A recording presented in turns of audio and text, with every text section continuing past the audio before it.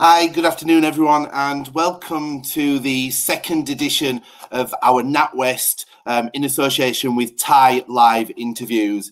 If you tuned in last week, you would have heard from Steve Byrne from Travel Counsellors, and what a session it was. Really insightful. I've had loads of feedback around, the session that VCAS held with Steve, and this week plans to be no different at all. For those of you who don't know me, I'm Dale Sidebottom. I'm one of the regional directors for the NatWest entrepreneurship team. And at NatWest, we are really, really proud of the work that we are doing, supporting business leaders and entrepreneurs throughout the UK.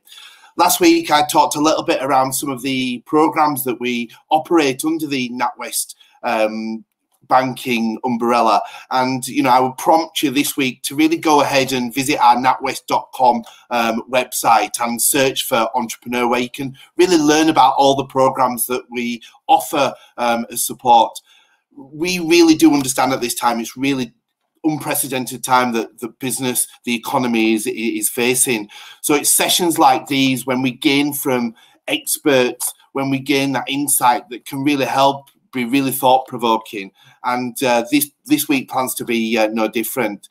So without further ado, I'm going to hand over to our host again, VCAS, who's going to take you through this week's session. VCAS, over to you. Great. Thank you very much, Dale, and welcome back, everyone, for our second edition of this lovely evening tea and talk with a successful entrepreneur. So today's guest is Kat Lewis. So Kat's the CEO, Joint Creative Director and Executive Producer at 9 Lives Media.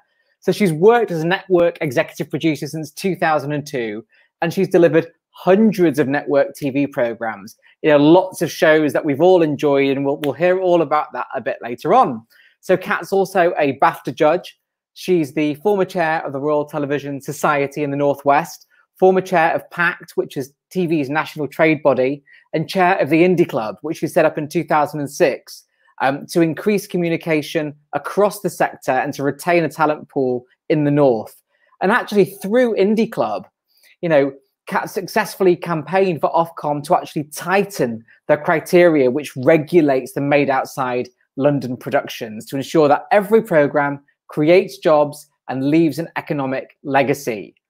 So Kat was also awarded an honorary doctorate at Salford University in 2016 for creating so many jobs in the North. And she's a global ambassador for Manchester. So we're really privileged to have Kat with us today. So welcome. Hi, thank you very much for inviting me. Thank you. Great.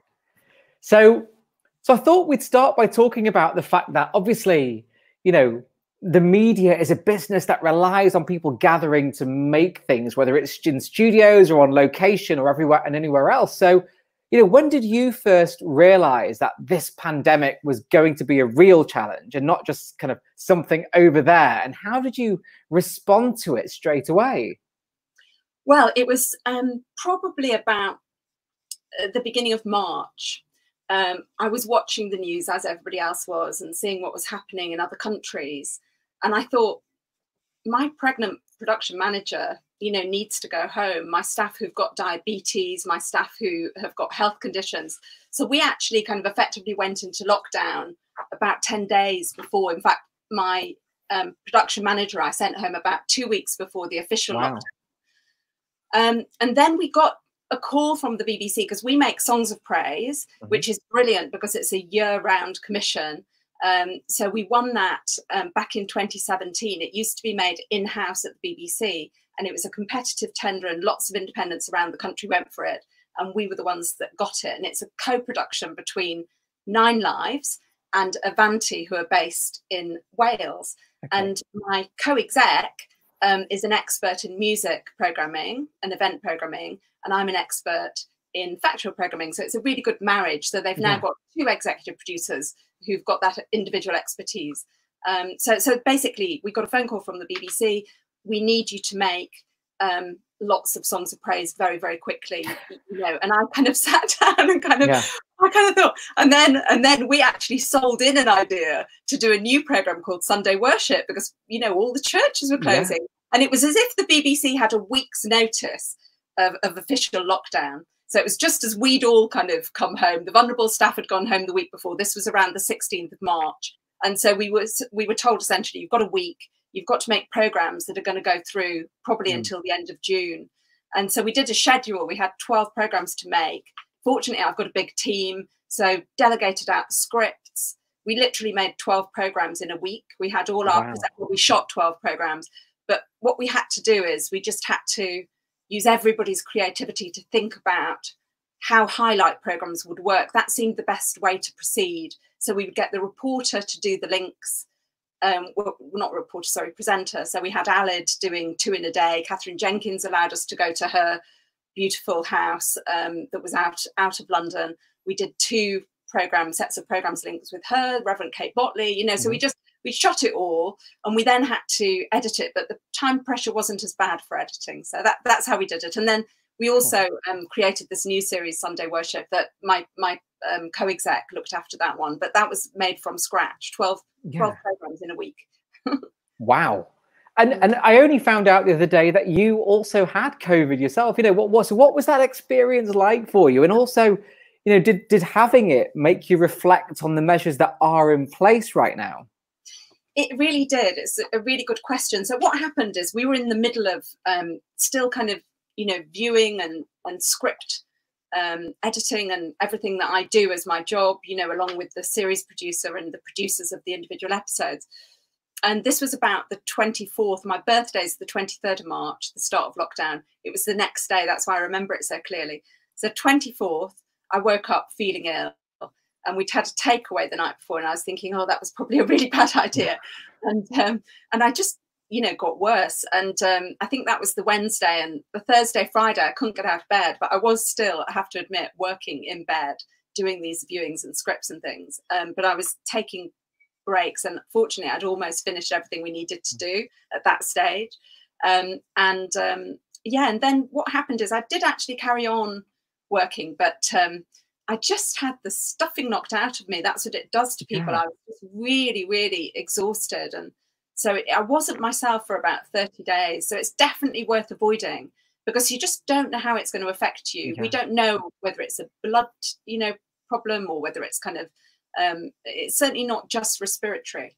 And I lost my sense of smell totally. And to be honest, it hasn't fully come back. Really? It's come back, I would say, about 80%, but, you know, maybe 70%. It's not as it was. Wow. And also, I think, you know, one of the things that's really fascinated me through all this is how the government's kind of responded to the needs of specific industries, because it's highlighted that every industry has needed almost a different flavor of specific support on top of the furlough programs and so on. You know, in your view, you know, how well or not has the government actually supported creative industries and the media through this crisis? We're quite a spoilt industry in that we are project-based. And in the old days, you know, people used to be employed year-round, even though we are a project-based business.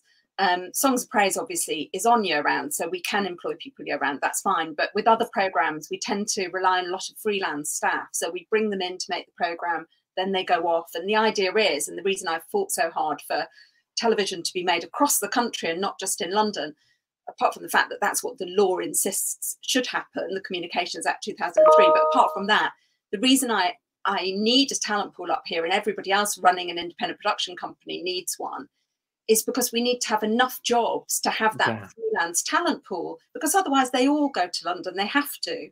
And so, you know, the freelancers are really important, and unfortunately they have fallen through the cracks. So although I think the Chancellor's done a wonderful job for businesses in terms of furlough, you know, seems brilliant, you know, but for freelance staff, sorry, that's the ice cream van outside, if you can hear that.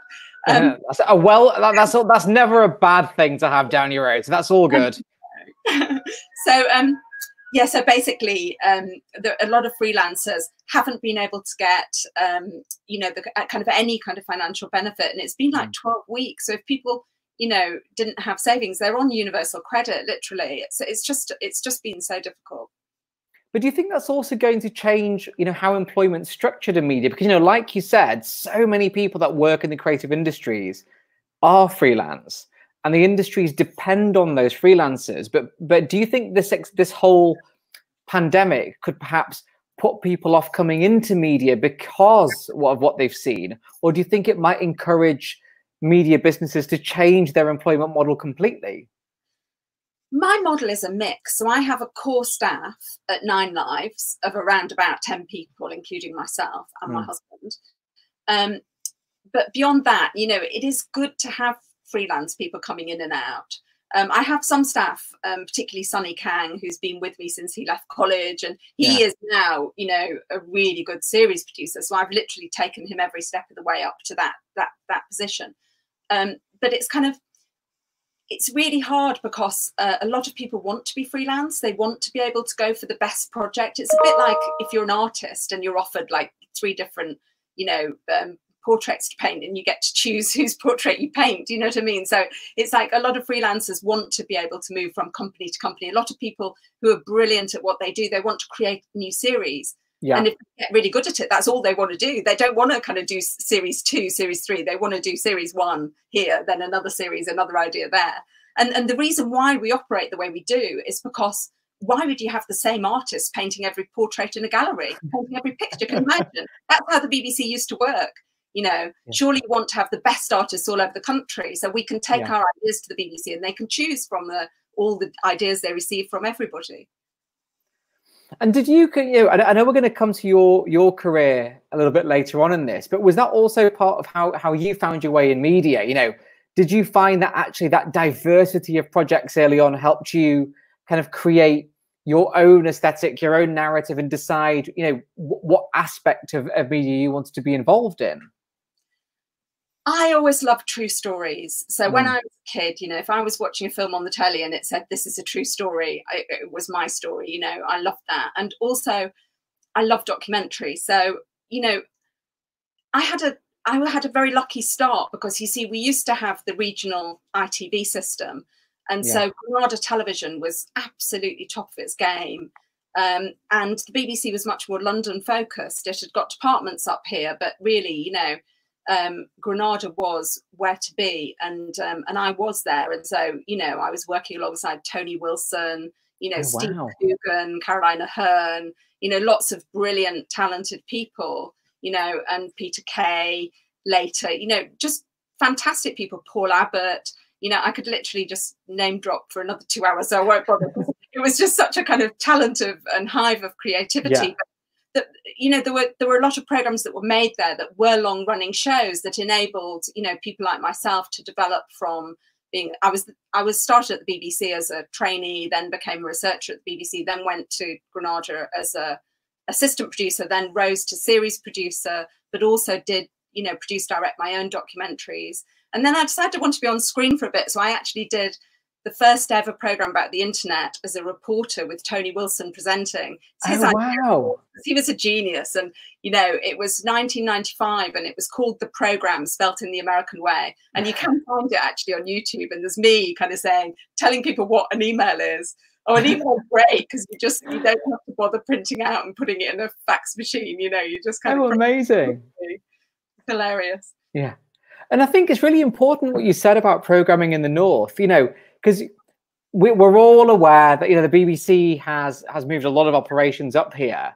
But, you know, one thing that I was really keen to talk to you about is to what extent that's really moved the needle on moving more of the media production outside London to the North. You know, how much of it is done up here now? And, you know, why is it so important that we do more media production regionally? It's incredibly important that the country feels it has a voice. You know, the media has always been seen as absolutely vital as a way of kind of unifying the country, reflecting everybody's views.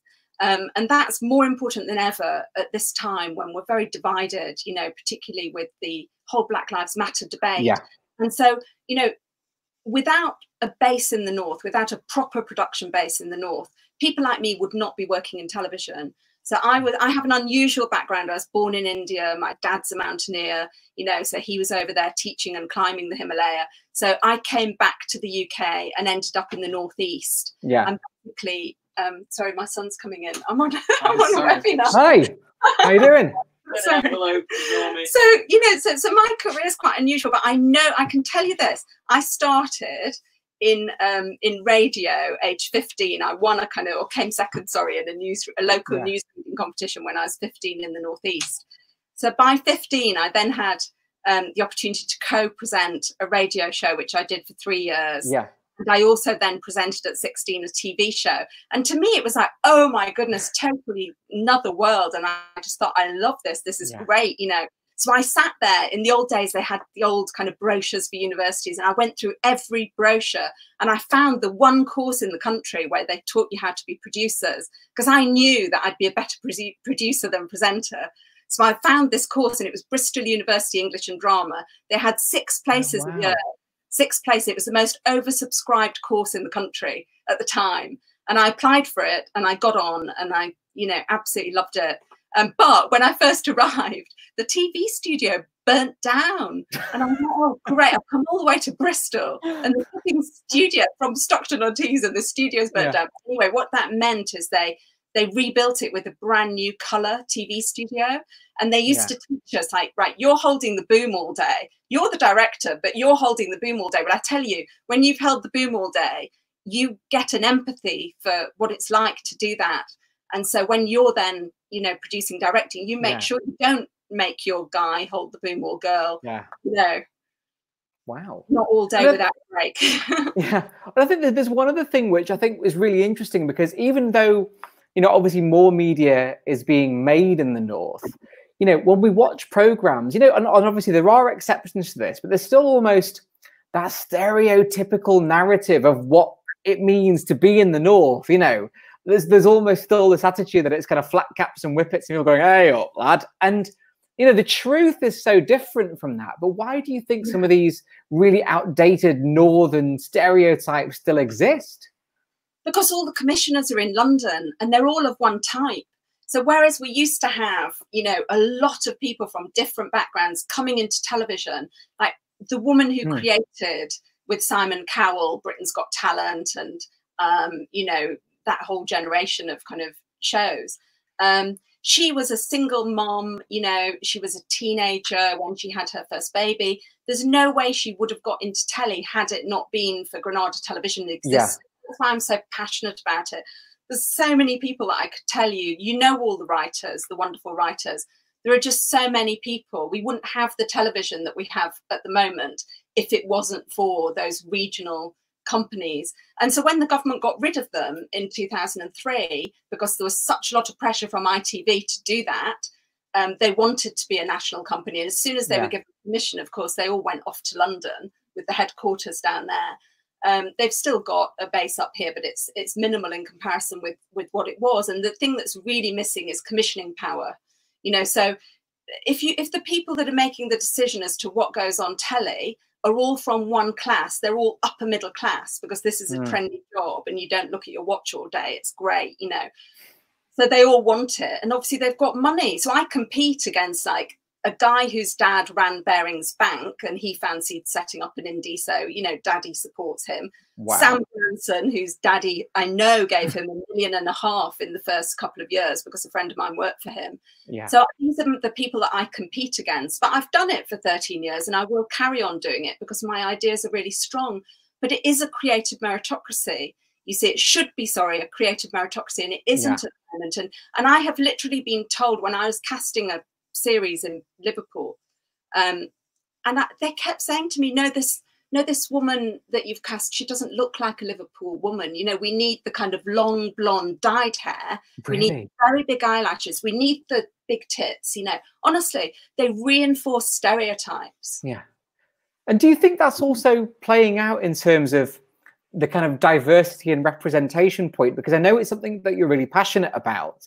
And it seems that in some ways, you know, again, you know, in some ways the needles move, but it seems in many ways that we still don't really have true diversity and representation, whether it's class or gender or ethnicity in the media. You know, how good or bad a job do you think that the media in general are doing around diversity? I think they're doing a terrible job. I mean, there was recently one broadcaster, you know, that were trying to find supposedly the current affairs and news kind of commissioning editor for the North.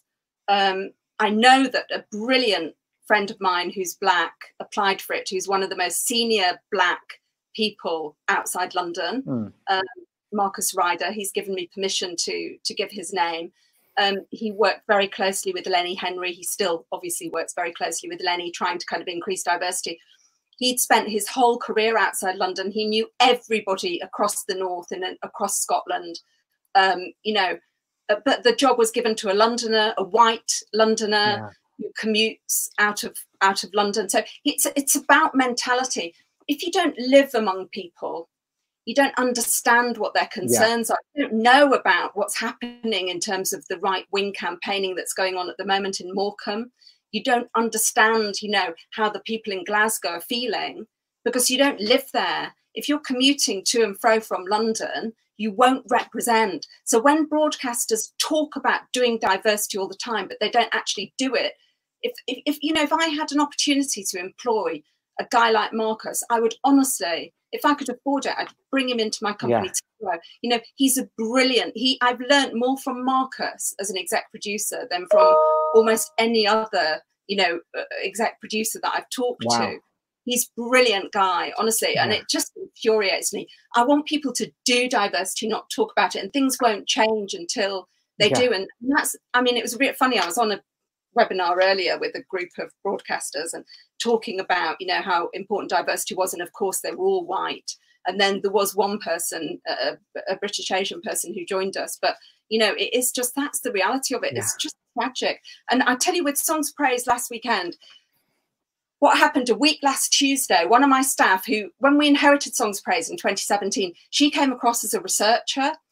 She kept sending me these brilliant ideas, and I was like, this woman is really good, you know. Serena Pinto, she's a black woman, originally from Ireland, but lived here for ages. Anyway, I've promoted her with my partner, Amir. We've promoted her up. She's producer now of all our forward planning. She's absolutely brilliant. So a week last Tuesday, we were talking about another programme because we're just going back into production now. We've got the Archbishop of Canterbury actually in our first show, which goes out on the 5th of July, and we're celebrating the NHS. It's the NHS's birthday that day. Oh, wow, great. Yeah, so that's good. So we were talking about that programme. But then Serena just said, look, you know, I just think we should be doing something about George Floyd's death. And this was a week last Tuesday.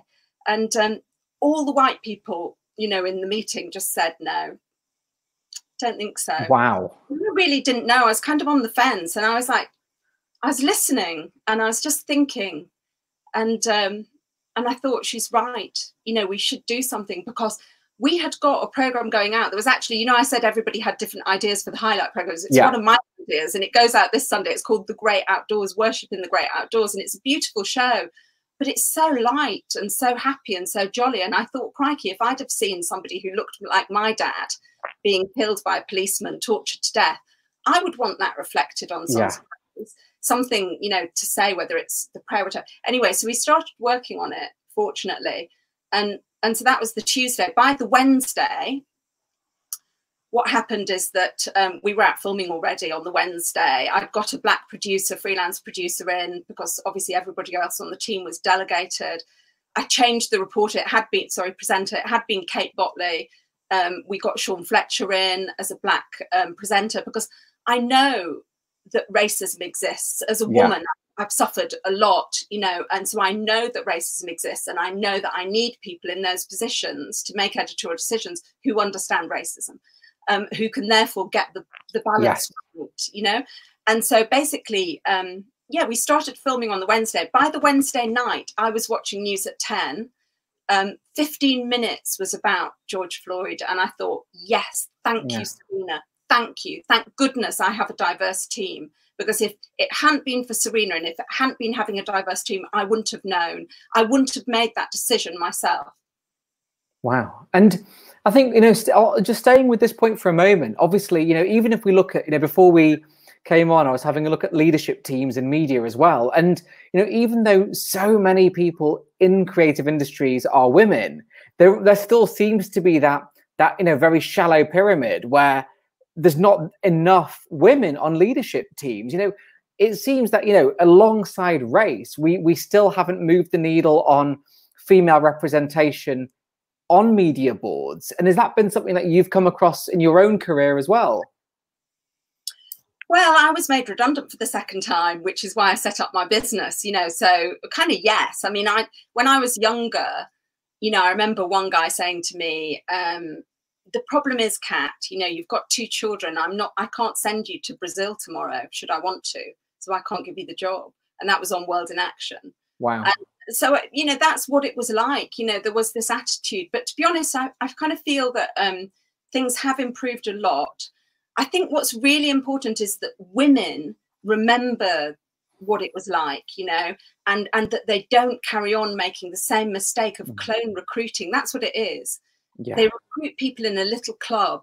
Oh, I understand that person because they've got exactly the same background as me, and therefore I'm going to employ them because I know I'll be able to communicate with them. Whereas actually we all know we need diverse teams to be creative. And my company is actually at the moment being studied by Manchester University because I have a very diverse team. This is with 9 Lives. Within Songs Praise, we inherited a lot of the team, so it's not as diverse as I would like it to be if I'd have built it from scratch. But my personal team at 9 Lives is very, very, very diverse. And that's the way you get best creativity, you see. And it also means you can reflect the country, which is part of our job as broadcasters, because we need to unify the country. And a lot of, you know, we also need post-Brexit to be doing business with people all over the world. And obviously I spend a lot of time in India. My godparents are Indian. You know, we've got lots of friends there. And, you know, if people think that India thinks the empire was great, then they are just kidding themselves. So those attitudes, I mean, honestly, we're a laughing stock. I remember I was there with my dad, and my dad is quite pro-empire because obviously his generation, you know, he grew up with a big pink map and it must have been exciting, you know, but get over it, you know. I mean, it was so funny. We were invited to go down to, a friend of mine runs a charitable school in the foothills of the Himalaya, and it's the most beautiful place. And it's all, they just poured all their money, everything into educating the villagers' children. And so we went down to see this, and my dad was there, and we were sitting on the front row, and the children kind of sat up and stood up and said, you know, they're talking about, it's to celebrate Indian Independence Day. We're talking about Indian history. And it was like, and then the British came, and the British robbers took all our wealth and took it back to Britain, and just kind of, you know, that kind of sentiment. And I was looking across at my dad because I thought he's going to go mad. But of course, he just smiled through it because it just went over his head, because that's the attitude of some people, is they won't face the reality of empire. And yes, you know, the train system was brilliant. You know, the trains were invented here, the railway system, in something like 1825. They were rolled out across India by about, you know, within about 20 years, which was a miracle and amazing. But, you know, it doesn't mean that they think it was good that we were there. Yeah. And I think it's interesting, you know, I mean, we're going to come on to kind of, you know, Manchester in a moment, and then I'll hand over to Dale. But I think you're right about those perceptions. And I think this is where the media have a really interesting job of filling in those gaps in history that aren't taught. Things such as empire, things such as colonialism, which can really help to shape people's understanding of why ethnic groups do feel the way they do, or what's informed those fears. Yeah, why they feel the way they do in this country. Why, if we want to do business with India, we've got to kind of, you know, grow up, get educated, understand things from their perspective. Yeah. And it's interesting. I only realized this when we met at VentureFest last year, but we have a shared India connection, which is that you were born in Rajkot in Gujarat, as was my mum. So we are both of Indian heritage, which is quite a wonderful fact for us to know.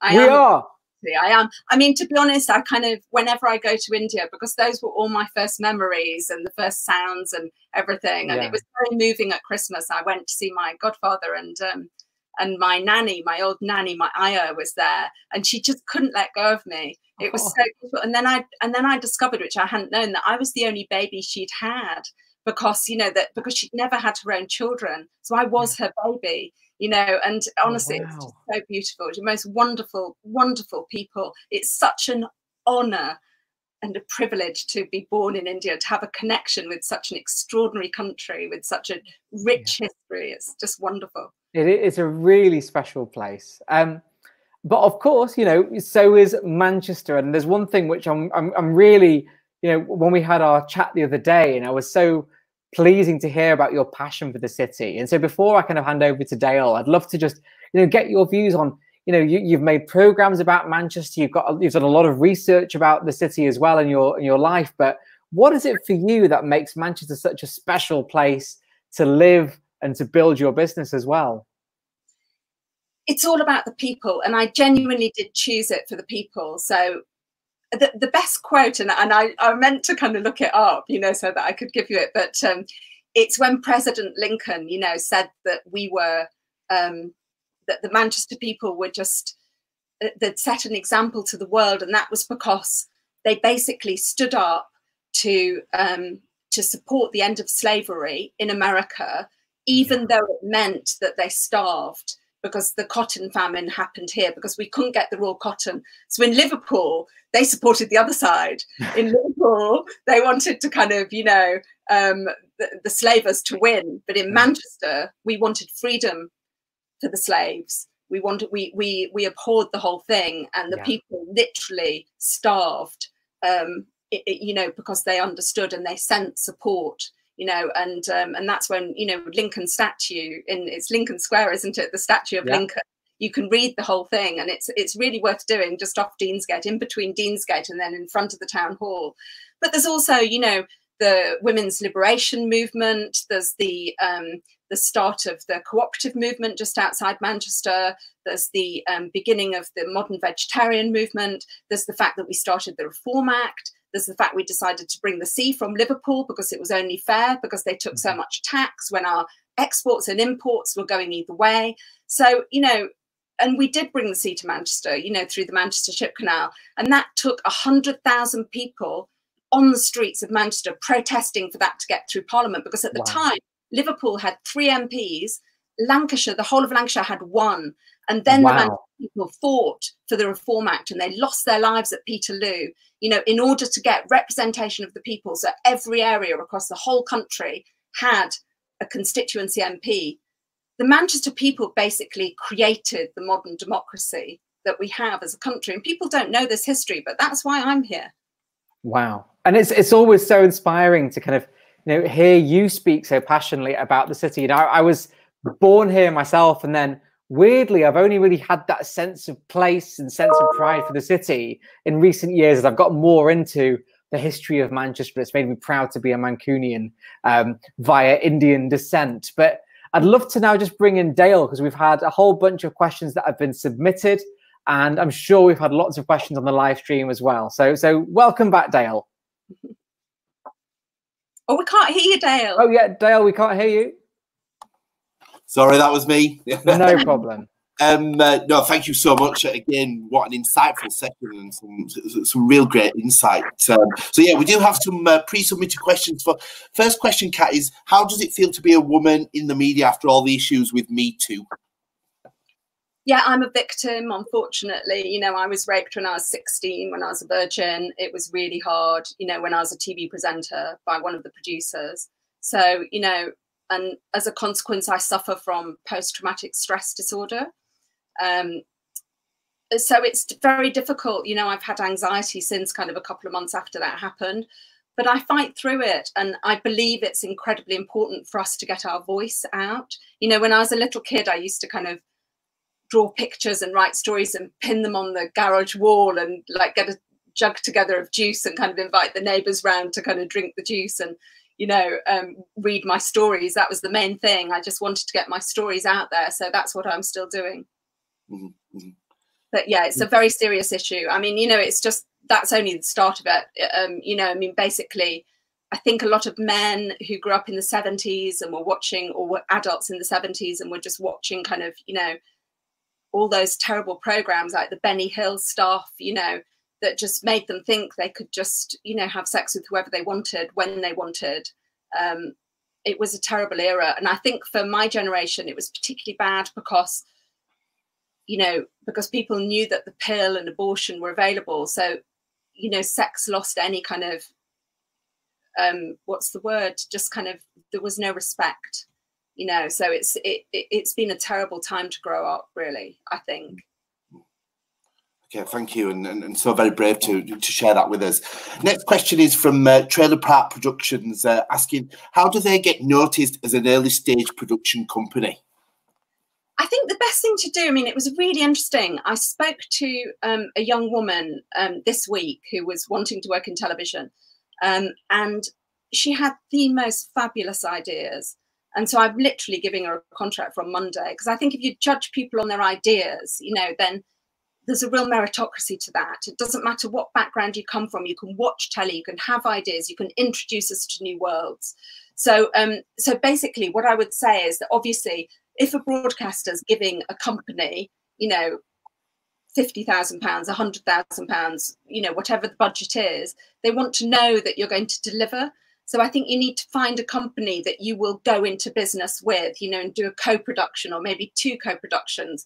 And I do that with companies. At the moment, I've got a company's just approached me. I've got to, you know, do my heads of terms and send those down to him tomorrow. So, you know, I think that's the way really, because then the broadcaster thinks, oh, that's great. We know cattle deliver, you know, so they're not worried, you know, in that way. And I'm really happy to train people. I think a lot of people, when they get to my stage in life, they want to kind of mentor and train the next generation.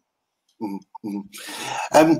Next question from the live feed is, how do you identify and retain talent within our industry?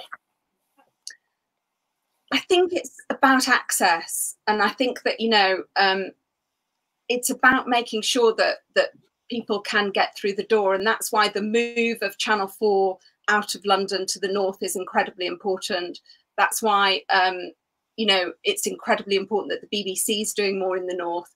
I mean, I just think that we've got to provide people with enough work. That's the key. We can't have everything being made in London. We found out how the companies and the broadcasters were cheating the regulation that used to exist. It was very complex. I mean, I'd literally, and I feel like I must have been kind of totally blinkered not to have seen it earlier, but I was, when people tell you one thing and do another, or when people are talking in tongues effectively, it's very difficult, isn't it? But basically what they were doing is, I don't want to bore you, but, you know, the regulation that had been devised in order to ensure that the Communications Act was actually regulated properly, there were 3 boxes that you had to tick.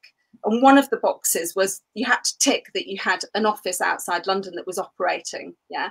What they were doing is they were ticking that box, but they do the production in London, but they did have an office outside London, but they just wouldn't do the production outside London. So what we made sure that this new regulation does, which comes in January, is that they can only tick to say a production qualifies if it's actually made in that office outside London.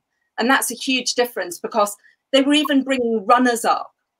Runners, like literally straight out of it. They were bringing runners up from London. I've never known the industry be this posh. Like that job, you know, it was 40 years ago. I started in telly in 1980, 40 years ago with that, when I was that competition, you know, and then 39 years ago when I did that thing when I was 16. And, you know, and the industry's now a different industry.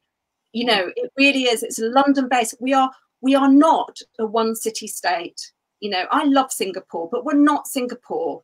You know, we're not London poor.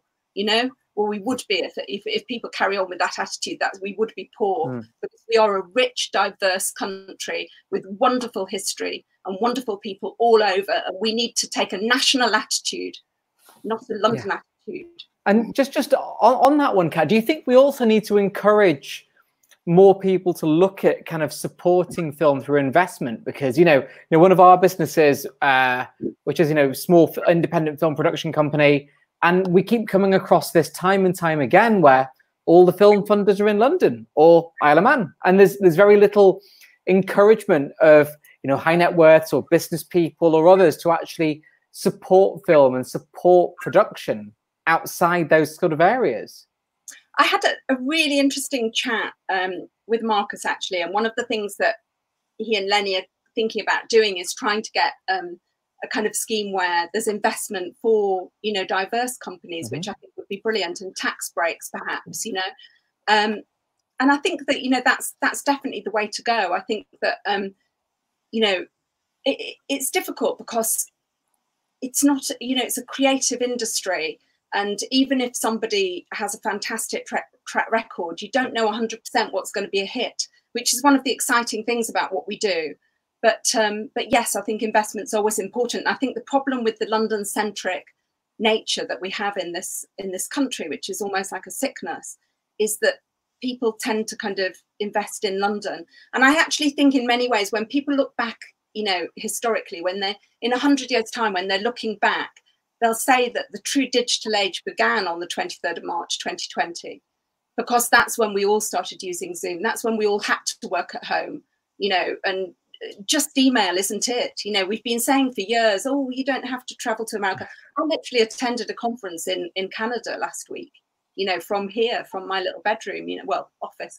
So it's kind of, you know, I mean, it's great that we can do that. And it does level the playing field to an extent as well, which is great. It's not, I was having to go down to London, you know, as everybody was. I mean, I once, because we had a problem with the trains, I once interviewed a lot of people on the train, and typical Manchester people, they were all just like, you know, there was this one woman, she was so beautiful, she was sitting on the floor. And I said, why are you sitting on the floor? She said, well, I have to get this train because I have to save my department some money.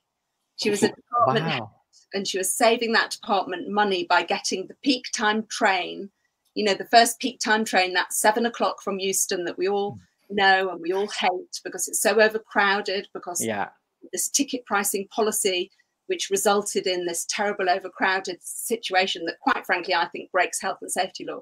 But that's another matter, because they could anticipate that that was going to happen by that ticket pricing policy.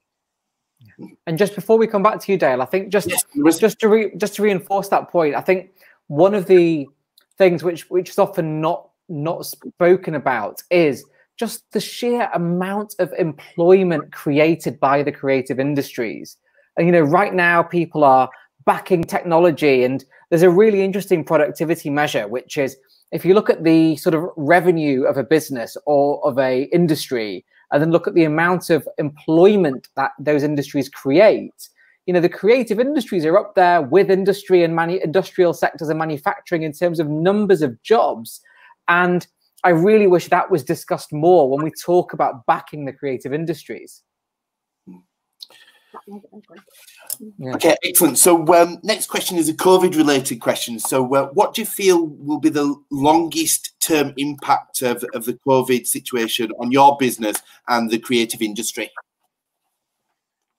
Well, I think whilst we're in this time where it's kind of, you know, post-lockdown, pre-vaccination or cure, we've just all got to be incredibly careful. So we've all got very, very long protocols, you know, to keep our staff safe, to keep our contributors safe. It's particularly hard for drama. We obviously can't film kind of hymns, congregational hymns, the way we usually do for Songs of Praise. We're going to have choirs, more performances. Thankfully, we've got a huge library because it's our 60th birthday next year. So we've got a huge library of hymns. But it's, you know, we've just got to kind of mainly, but you know what? Necessity is the mother of invention. And I had a pilot for a dating show commissioned just before all this. And the wonderful thing is we've all got together as a team and kind of been thinking about ideas. And one of my friends created Come Dine With Me. And so she amazingly came up with, she just was inspired. And I was kind of feeling really worried about the whole thing. And she just came up with this brilliant way that we can do it to make it kind of COVID safe. And it's actually far, far better than it was. It'll be an amazing show now, whereas it would have been a good show, but I don't think it would have been the level it's going to be. And it's got a real USP. So I do think you've got to be positive and just think, actually, when you have boundaries as a creative person, it often forces you to work harder and to think more and to come up with something even better. Excellent. Oh, wow. Yeah, wow. Okay, I've got a question around mentorship. So as a young entrepreneur, I'm often told that I should have a mentor for me and my business. What are your thoughts? Yeah, I think it's a really, really good idea. But I think it's kind of, what's really good, I think at the beginning, is to set out kind of what you feel that you want to get out of it. And also what I feel is I believe in project-based mentoring. Yeah, I actually had Stephen Lambert, who's amazing as a mentor, but I just felt too bad about it. I just thought I can't trouble him, you know. So I only ended up going to see him a couple of times. I think the best thing is to do a co-production with somebody, or to, if you're not a production company, if you're a a would-be kind of series producer, or would-be, you know, whatever position you're in, try and get a project. So it's project-based mentoring. So essentially what you're saying is kind of, you know, who do I want to work with in this industry? Who do I want to learn from? Oh, that person, right, I'm going to try and get a co-production with them, or I'm going to try and get a job with them, or I'm trying to get this with them. And then if it is a job, then when you get your job, you just say, well, I would really like you to be my mentor. And then you set out clear objectives. But if it's based on a project, then it's much more satisfying rather than just sitting around talking. Let's just do something, because we're creative people. We do things, don't we? Mm-hmm. Yeah, absolutely. A question around the BAFTA and Oscars. So we hear about the lack of diversity in the awards, such as the Oscars and the BAFTAs. Do you believe there's any issues here in the Northwest? I think there's issues across the whole industry. Basically, this is an industry that it's really easy for trustafarians to get into, because it's insecure at times, you know, because we have that project base. As I say, I employ a core staff year round, and I employ the whole of Songs of Praise year round. But, you know, essentially this project-based, you know, kind of aspect of the industry means that if you've got the bank and mum and dad to rely on, then it's a lot easier for you to break in. It's a lot easier for you to stay in, you know, for the first couple of years. Because, I mean, my son, you know, he started on this morning as a runner about 3 years ago.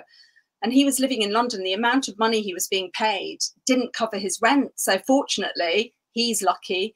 He's maybe part of the problem, but, you know, I was able to kind of help fund his accommodation. He was on a 0-hour contract, you know, I had to kind of be there for the support, you know, and unfortunately, that means somebody from a poorer family isn't going to have that opportunity, which is wrong, because it means the industry isn't representative, which means you get kind of these terrible reinforcement of stereotypes, and quite frankly, you know, it should be the people with the best ideas who get the airtime, and they don't all come from the upper middle class. I actually think upper middle class people generally are boring. Oh, okay, probably final question, time for one more. So if you could advise your younger self of 2 things as you started out your entrepreneurial journey, what would they be? As an entrepreneur, well, I got really good advice, actually. What I did is when I set up the Indie Club in 2006, it was purely altruistic, in that I genuinely wanted to kind of, for us to communicate. After ITV had taken most of their jobs to London, I wanted the independents to communicate better so that we could retain talent, so that if I'd got a really good assistant producer, that I would pass them on to another person, etc., etc., and to keep talent in the North rather than them all migrating to London. But what it meant is that when I decided, because I was made redundant in the summer of 2007, I just thought, well, I might as well try and set up an indie, because I've got nothing to lose. And so I went and took people out for lunch from the Indie Club. And one of the women, Louise Lynch, they weren't all women, by the way, but, you know, I spoke to this one woman, Louise Lynch, and she said, well, the great thing when I set up, because I didn't have any savings and she hadn't had any savings, she said I went straight into production. So I managed to do a deal with the people that I'd been working with. They were making me redundant. So I did a deal that I took this series with me. Now, I had a pilot for a program, and I thought, well, maybe I could do the same thing. So I phoned up the commissioner, and I said, look, if I was making this particular pilot through my own company, would you commission it from me? And he said yes. And I still remember exactly where I was at the time. And he also gave me, he's a wonderful mentor to me, actually, Richard Melman, he's amazing. But he also gave me like brilliant advice, because he said, look, always keep your overheads low, and always kind of, you know that you're going to be working on Sundays, which is true. You know, you just are for the first few years at least. But that series that he commissioned the pilot of, and I did a deal with the people that were making me redundant. It's actually Noel Edmonds' company.